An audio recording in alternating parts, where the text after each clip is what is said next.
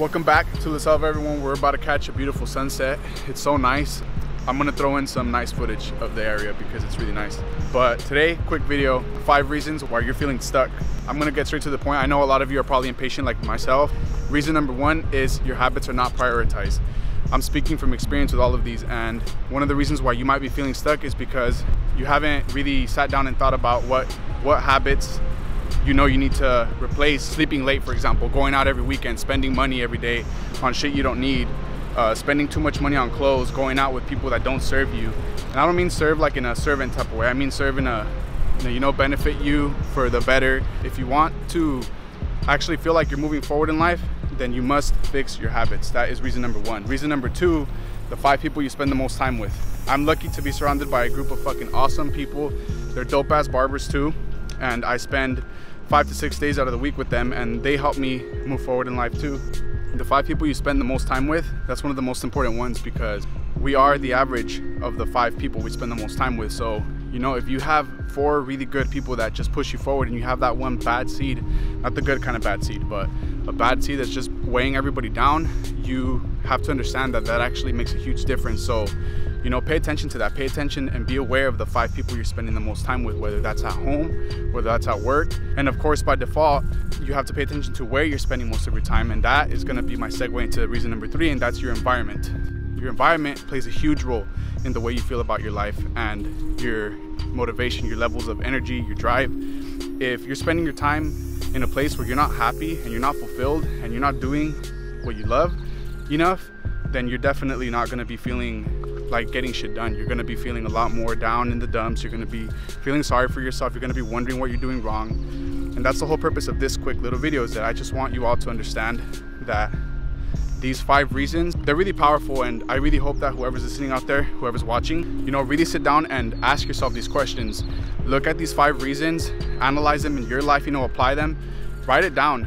Ed and I journal a lot of the things we do. But anyway, that's gonna be my segue into reason number 4. Reason number 4 is doing more of what you love, which I was just talking about. If you're trying to, grind your life away and just trying to get work done, that's good. But if you're not actually enjoying it, then you're definitely gonna burn out. And I've experienced that myself, even with this. You good? Yeah, I'm good, sorry. I actually experienced this myself when I was getting started with this podcast and YouTube thing. Actually, not the YouTube thing. I actually really enjoy this. But when I started the podcast thing, I started getting overwhelmed because I feel like I was focusing way too much on making sure it got done and making sure people had something to listen to. But I didn't allow myself to have some free time to spend with the people, people I enjoy, or even doing things I enjoy. Like, for example, playing video games. I enjoy playing video games, but I went and sold my PS4 because I was like, this is holding me back. Not that that's a bad thing, but there just needs to be balance, and only you are gonna know where that balance lies in your life. Work hard, but reward yourself, and don't make yourself feel like you have to absolutely just grind away at everything. The last reason number 5, is the most important, and I left it for the end because this is kind of scary. I'm back on the scary bridge. Reason number 5 is being confident and believing in yourself. The reason that's the most important one is because if you do not believe in yourself and what you do, if you don't believe in the things you say, if you're doing something and you just have that doubt in the back of your mind all the time, then all I can say is that it's just you're not gonna be able to manifest the things you desire. You can put all the work in you want, but if you don't believe in yourself, people aren't gonna take you serious. It's like a sales job almost. I just mentioned this a few days ago on an Instagram video. Salespeople are good at what they do because they believe in the product they're selling. I'm sure you've all come across a shitty salesperson, and you know what it's like. They don't believe in what they're selling, so you doubt what they're trying to sell you. So, with that being said, I'm gonna go over the 5 reasons again. Reason number 1 is habits. Prioritize your habits. Make sure that you get them on lock. Write it down. Write down the things you need to be doing. Waking up early, cutting back on caffeine, cutting back on smoking weed, drinking, whatever it is, cutting back on hanging out with friends that just aren't good for you.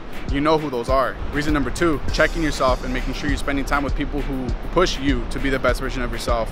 I know we all like to just hang out with people and enjoy ourselves and, have a good time and just drink and fuck around. You don't have to completely eliminate that, but all I can say is if you start distancing yourself from people who are just there for you for the shits and giggles, and because you're this type of person or that type of person, you're gonna start noticing it. You're gonna start noticing these people think of you differently. They're gonna behave differently around you, etc. Reason number 3, your environment. If you are not happy where you are, whether it's family, work, school, whatever it might be, do anything in your power to change that. I always tell people, if you're not happy with your work, try to find an alternative. Too many of us settle for whatever environment we're at that we're not happy at.